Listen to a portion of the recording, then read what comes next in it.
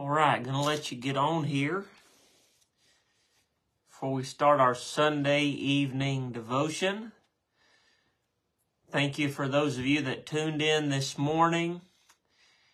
When you tune in tonight, let me know that you can hear me, and go ahead and share this, like it, so other church members will see it. And we'll share God's Word for a minute tonight and ask Him to help us with it. If you got a prayer request you want us to pray for, you can submit that or send it in to us. But we're going to take our Bibles to Mark chapter number 7 tonight. If you want to grab your Bible and go to Mark chapter number 7, we're going to share just a short devotion tonight and ask the Lord to help us. Lord willing, the plan will be to be back together Wednesday, but you just watch your phone tree and check here on Facebook for that. So Mark chapter 7, if you have your Bible and you want to turn there, if not, that's okay too. We referenced this passage of Scripture last Sunday in Sunday evening's message. One part of one verse from this we mentioned, and I want to take just kind of the whole thought here and dissect it together. I felt like the Lord put it on my heart, and like it's a good follow-up for Sunday night's message. We talked about guarding our minds, and I'm sure all of us would agree, as we did Sunday night, that we need to guard our minds. But I believe there's another aspect entwined in that, that's that we need to guard our hearts. The illustration we used Wednesday night is the heart is where the seed is planted and the mind waters it. But I believe that you and I can take action when the seed is planted, even if it's a wrong seed, that you and I can guard our hearts. We need to do that. So we're going to read in Mark chapter 7, and we're going to read just parts of these verses. But before we do, I want to pray and ask the Lord to help us. We can't share His Word without His help. So let's pray together. Father, I thank you for this time to get on Facebook and, Lord, to share another devotion. Lord, we want so badly to be together in person, but we thank you that we have this technology, Lord, not only to allow our church members to watch, but, Lord, many others today that I've heard from that have tuned in. We thank you for that. Lord, I pray that you just speak to us through your word and help us to be people that guard our hearts. In Jesus' name, amen. Mark chapter 7, what we're reading here is Jesus responding to the Pharisees. This is what it says in verse 1. Then came together unto him the Pharisees and certain of the scribes which came from Jerusalem. And when they saw some of his disciples eat bread with defiled, that is to say, with unwashen hands, they found fault. For the Pharisees and all the Jews, except they wash their hands oft, eat not, holding the tradition of the elders. Remember that part right there, the tradition of the elders. And when they come from the market, except they wash, they eat not. And many other things there be which they have received to hold, as the washing of cups and pots, brazen vessels and tables. Then the Pharisees and scribes asked him, Why walk not thy disciples according to the tradition of the elders, but eat bread with unwashen hands? And he answered and said unto them, Well hath Isaiah prophesied of you hypocrites, as it is written, This people honoreth me with their lips, but their heart is far from me. Howbeit in vain do they worship me, teaching for doctrines the commandments of men. For laying aside the commandment of God, ye hold the tradition of men, as the washing of pots and cups, and many other things as ye do. And he said unto them, Full well ye reject the commandment of God, that you may keep your own tradition. I mean, can you imagine being the Pharisees in this portion of Scripture especially? Jesus just calls them out and immediately calls them hypocrites. And what's the context of that's going on in this passage of Scripture that we need to understand is part of the Jewish tradition that's being held in this time. In this portion of Scripture, the Pharisees witnessed the disciples, much like when the Pharisees witnessed the disciples picking grain on the Sabbath day, they threw a fit then too. And they do the same thing here because they witnessed the disciples begin to eat without washing their hands. Now, let's establish contextually first that to the Jews, this wasn't about a hygiene thing. Jesus is not telling you and I to not wash our hands before we eat. He's not talking about hygiene. To the Jews, the washing of their hands, we study, links all the way back to the law of Moses, in that the priest had to properly cleanse theirself before they could go into the temple and before they could administer their service to the Lord. Before the high priest would go into the holiest of all, he would have to go through some cleansing rituals. That was the law of Moses, the law which was given by God. But what you and I looked at last Sunday, we made mention and made reference to, is that the Pharisees, they took the law of God, they put their own twist on it, and they made it into a tradition. So they believed here, there's several different ideas of what the Pharisees are referencing here. Some scholars believe that they would pour water over their hands and they would wash their hands up to the wrist. Some believe this to mean that they would wash the food when they got back from the marketplace, because their fear was that when they went to the marketplace or went out for the daily duties, that they had touched something and that they had become unclean. Now again, we're not talking about hygiene things. We're talking about the Jews elevating themselves and thinking that if they touch anything of the Gentiles, it has made them unclean. So they are not throwing a fit here because the disciples didn't get the Dawn dish soap and wash their hands before they ate dinner. They're throwing a fit here because they are saying that the disciples did not keep the tradition. It said in verse 3, the Bible said, "For the Pharisees and all the Jews, except they wash their hands oft, eat not." Why? Because they are holding the tradition of the elders. Now, before we get into the part about guarding your heart, I just feel the need to make this statement. And I hope that you don't take this out of the context of what I'm saying, but Jesus was condoning the tradition that they were carrying down right here. Tradition is a good thing in some aspects. Tradition has been handed down through the years, and that is what has formed our churches. If you're a part of Black Oak or if you're from another church, it's formed the style of music that you sing. It has formed the clothes and the dress that we wear to church. It's formed how we facilitate services. But I want us to be careful in church life and in our own life concerning traditions, because this tradition was not a good tradition. This tradition was a tradition that was forcing the people into legalism instead of into a relationship with Jesus. And I think I made reference to this last week, that to me, now, I feel like sometimes I'm an old soul trapped in a young body. I love old music. I love old-fashioned preaching. But with that, I love the new music too. As long as it is theologically sound, I'm good with it. But when we get into a place of where we say we can only sing read-back hymns to honor God, we're getting into a place of where we are grabbing tradition.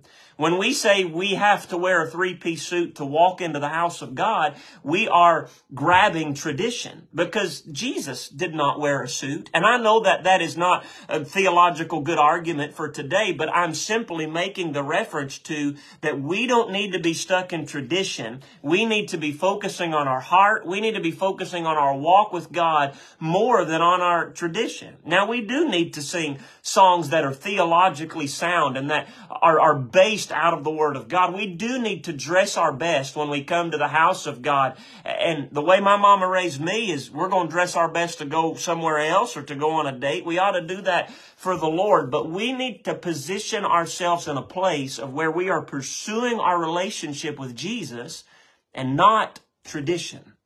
The Jews and the Pharisees were where they were right here because they thought we have to cleanse ourselves specifically so that we don't defile ourselves when we sit down at the dinner table.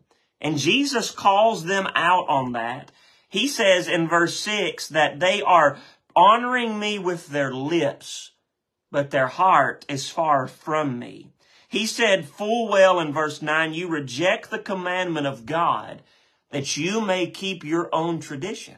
He called the Pharisees out and said, you're not obeying what my word says. He said, you're obeying what you think my word needs to say. And may I say that you and I don't have the place, the authority, or the ability to add anything or take anything away from this book. The book of Revelations actually warns against that if we seek to do that, our name is removed from the book of life. And Jesus will go on, we won't read them, but in the next few verses, he's going to call the Pharisees out. And he's going to use the example that you have broken the fifth commandment, that you are not honoring your mother and your father. He said to them that they were giving their tithes. If you're reading a King James Version, your Bible in verse 11 is going to use the word Corban. And what that is, you look back at the book of Numbers, that was a specific offering that was given to God. And the Pharisees were giving their offering to God, which made it a special offering that could only be used for those services, but they were still benefiting off of the interest of that money and leaving their parents destitute. Jesus used this as an example to point out to them that you are only keeping tradition and you are not truly fulfilling my law. And then Jesus gets back to the part about his disciples not washing their hands ceremonially before they sit down to eat. If you have your Bible open, look at verse 14. Jesus said, and when he had called all the people unto them, he said unto them, hearken unto me, every one of you, and understand. There is nothing from without a man that entering him can defile him. But the things which come out of him are those that defile the man. If any man have ears to hear, let him hear. And when he was entered into the house from the people, his disciples asked him concerning this parable. And he said unto them, are ye so without understanding also? Do not ye not perceive that whatsoever thing from without entereth into the man, it cannot defile him? Because it entereth not into his heart, but into his belly, and goeth out into the draught, purging all meats. And he said, this which cometh out of the man defileth the man. So now Jesus is talking about physical food. The disciples were sitting down to eat physical food. The Pharisees said, if you're not going to keep the ritual of cleansing your hands and cleansing your food before you sit down, you're going to be unclean. And Jesus tells them, no matter if they touch the food with defiled hands, well, let's use the word, if they touch the food with dirty hands and they eat the food, it will not defile them. Now, when I end this devotion, I'm going to walk back to my house. I'm going to wash my hands, and Lord willing, I'm going to eat dinner. And if I did not wash my hands, we would say from a hygienic standpoint that that's bad. That's disgusting. You need to wash your hands to be clean. But the word defileth in the Greek here, it means to literally make unclean in a spiritual sense, not a physical sense. Jesus said if they touch this food without washing their hands and they eat it, they're not defiled. He said because it's going into their belly, not into their heart. Which you and I chew and swallow does not go to our heart. It goes to our belly, and then by the natural process of our bodies, that food is later disregarded. It enters the man, it leaves the man. Here's what I want to talk to you about for just a few minutes, if you'd stay on here. Jesus is saying what comes out of a man is what defiles him. He went on in verse 21, and he said, this is the verse we looked at just briefly in Sunday night sermon. He said, from within, out of the heart of men. So this is coming out of man's heart. Jeremiah said the heart is deceitful and above all else wicked. From within, out of the heart of men proceed evil thoughts, proceed adulteries, fornications, murders, theft, covetousness, wickedness, deceit, lasciviousness, an evil eye, blasphemy, pride, foolishness. All these evil things come from within and defileth the man. So the Pharisees setting their law up, Jesus cancels what they are saying right here. And matter of fact, I forgot to tell you what Jesus said about the Pharisees in Matthew 23 verse 4. He said by what they're doing, they're simply binding heavy burdens and grievous to be borne, and they lay them on men's shoulders, but they themselves will not move them with one of their fingers. So Jesus said the laws that the Pharisees or the traditions they're trying to pass down is placing burdens on other men's shoulders, but they won't even lift a finger for that in their own life. So they were willing to try to keep other people to keep the law that they wouldn't keep themselves. So Jesus is saying that I believe here that there is a need to guard our hearts. I believe there is a need from a physical standpoint to wash our hands before we eat. I believe from a physical standpoint, we need to watch what we put in our body physically.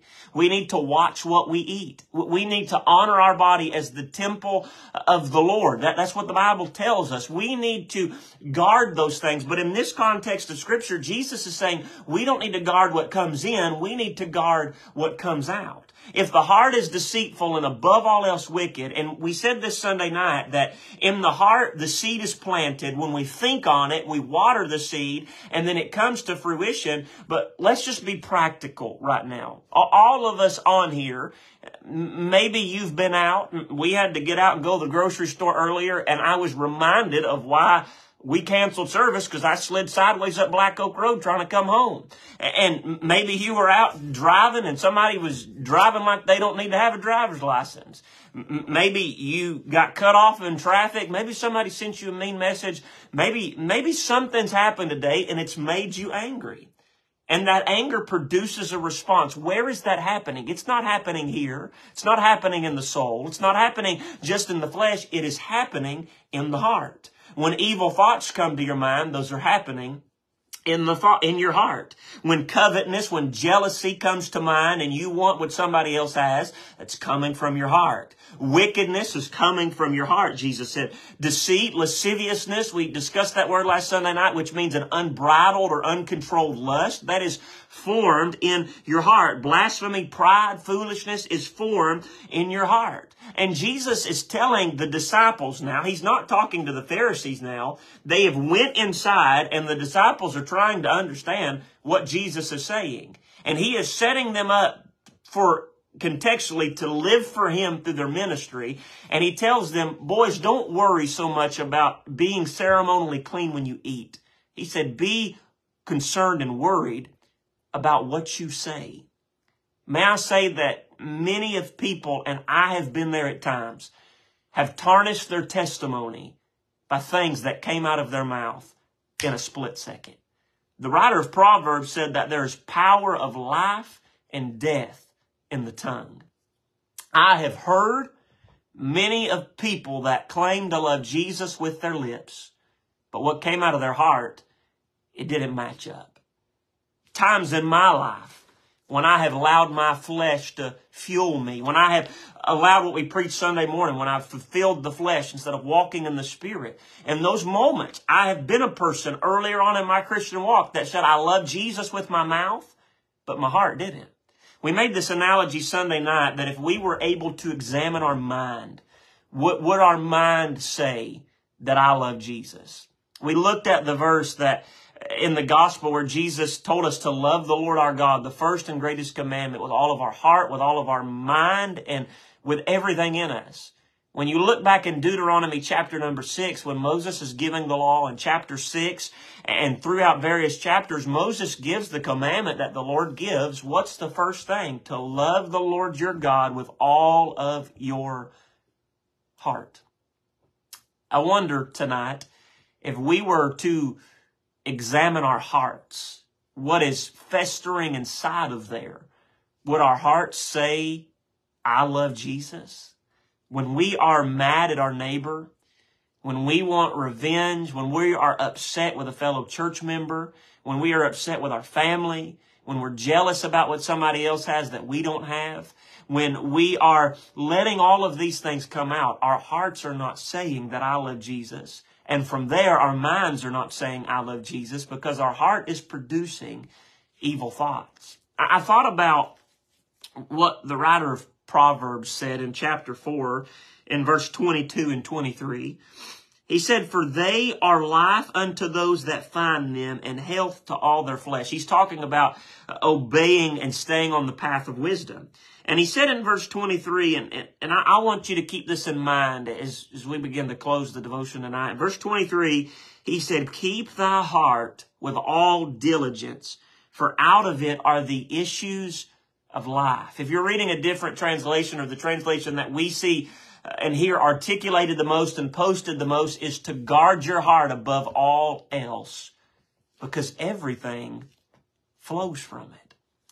I want to encourage you on a Sunday night, church family, what we looked at last week, don't just guard your mind. Guard your heart. Person who's watching this that maybe is not a member of our church, maybe you're a visitor, maybe you're somebody totally different. I'm so honored that you're watching, but I want to encourage you tonight as a believer to guard your heart. But I also want to warn you in this sense of where the Lord has been warning me, and then I'll be done. I thought about Jesus telling them, don't worry about what you're putting in.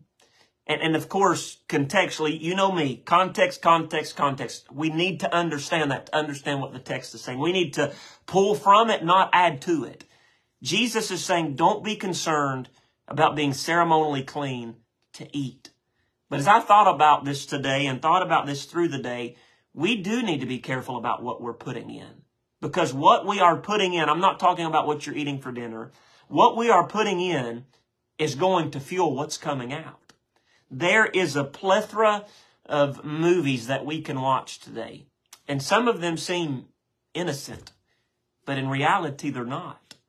I would hold my smartphone at this point, but I can't because I'm going live on it. There is a plethora of things that we can get on our phone that may seem innocent, but they're not. The challenge that we've been given a lot in our men's Sunday school class that we've started is to be more engaged in the Word and work of God than we are on Facebook. Can I be honest, sitting in my office as the pastor of Black Oak Baptist Church, that a lot of times it is so easy, and I have talked to so many of you, and you'd say the same thing. And I'm going to be honest, I had to figure out how to download the Page app so I could still do this tonight and remove Facebook app from my phone again because it's so easy to sit down and it seems so innocent to scroll. And don't quote me wrong, I'm not saying there's anything wrong with Facebook, but there is something wrong when Facebook has you.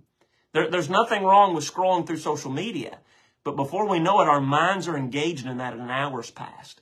And it's so easy for something to pop up that shouldn't pop up. For a post, for a joke, or whatever you have. It's so easy to turn on the TV and to flip through channels and something to come on that we should not be letting come in. It's so easy to be surrounded by others that maybe are not believers, and we need to be around them to let our light shine to them, be a witness. But it might be so easy for some of us to allow those things to come inside of us, and then they affect what comes out of us. Here's what I want to tell us tonight. That we need to guard our hearts because we're living in a wicked world. And we're living in a wicked world because everybody in this world, Jeremiah said, has a deceitful heart. And you and I are in a battle against the Adamic spirit. That's the old nature if you're a believer. We're in a battle against the flesh. We are in a battle against all of the forces of evil to live lives that glorify God. I thought about the woman at the well that Jesus said, if you drink of the water that I have to give you, if you drink of this fountain, he said it's going to spring up inside of you and it's going to come out as everlasting life. But he said, if you drink of this physical fountain from which she was trying to draw, he said, you're going to thirst again. We need to be careful on this Sunday night of which fountain we're drinking from. Lord, help me and Lord, help us to drink from this fountain. When you get upset at home, when you get upset at the kids, when you get upset at the animals, when you get upset at the person down the street, and you get upset at your coworker, guard your heart. Preacher, how do I do that tonight? And I'm done with the devotion and we'll pray. How do I guard my heart? Logistically, we looked last Sunday night. How do we guard our minds? We went through so many verses about how to guard our minds. And then we prayed something together as we closed the lesson. We prayed from Psalm 139, where our devotion came from Wednesday night. And we prayed what David prayed. Search me, O Lord, and know me. Try me, know my thoughts. See if there be a wicked way in me, and lead me in the way everlasting. But David prayed in another place after Nathan confronted him for his sin of Bathsheba, because what did Jesus say? Out of the heart comes adultery, and David did not guard his heart. Committed adultery with Bathsheba. We know that story. Psalm 51, we believe, is the repentive prayer of David after he comes to the realization of his sin. And this is what he prayed. You can go read the whole chapter later, but this is what he prayed in verse 10. He prayed, create in me a clean heart, O God, and renew a right spirit within me. Whether you have been putting the wrong stuff in and the wrong stuff's coming out, and that's defiling you. It's defiling your testimony. It's making you, doesn't only make you appear unclean, it makes you feel unclean. It makes you feel miserable. Maybe tonight you would understand that you can pray what David prayed. I feel like I pray this every day. And you could allow the Lord to create a clean heart in you so that the right thing will come out. I don't know about you on a Sunday night, but I want the right thing to come out and I want to put the right thing in. I want to spend time in God's Word more than I spend time in what the news of this world has to tell me. I want to spend time talking to God as I begin my day and through my day, because that is the only correct thing to put in to make the right thing come out. When others look at me, I want them to see a well of living water that's springing up to everlasting life. I don't want them to see something that's dead, polluted, and dying. But the only way to do that tonight is to guard what's coming out and to guard what's coming in. Would you take this challenge with me? Would you, especially church members, visitors, but everybody watching, would you pray David's prayer? Lord, create in me a clean heart, renew a right spirit within me. Would you commit to praying that every morning? And would you commit to watch what you put in and to guard what's coming out, that we can live for the glory and the honor of God? Let's pray together tonight. Father, thank you so much for, again, the ability to do this. Thank you for Facebook and the aspects that we can share, Lord, church services with our members, with visitors, with those that want to watch. And Lord, I pray, God, that for myself first, that you would guard my heart. Lord, I pray that for every person watching or who will watch. And I pray that you would create in us clean hearts and renew in us right spirits and right minds, Lord, that we would not only guard what's coming out, but we would guard what's going in a spiritual aspect, that we could live for the glory of God. Lord, I want my life to count for your glory. Lord, I want every person watching that their life would count for your glory. So, Lord, I pray that you would create in us clean hearts and help us to guard our hearts, because above all else, everything is flowing from that source. Lord, may it pour out love and the fruits of the Spirit, not the works of the flesh.